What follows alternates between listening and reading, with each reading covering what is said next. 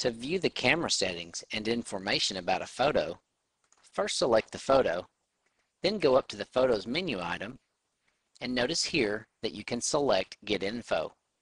You can also use the Command I keyboard shortcut. I'll select this, and this will bring up our photo information window.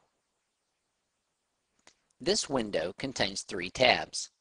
The Photo tab contains image, file, and camera information, such as the model camera that was used to take the picture. The Exposure tab contains the settings that were used on the camera when the picture was taken. Finally, you have a Keywords tab. This tab allows you to select different keywords for your pictures. You can then find pictures by searching for those keywords.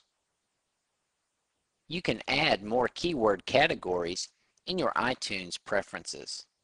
I'm going to select my next photo and then choose a favorite keyword. Once you're done, close this window to return back to the viewing area.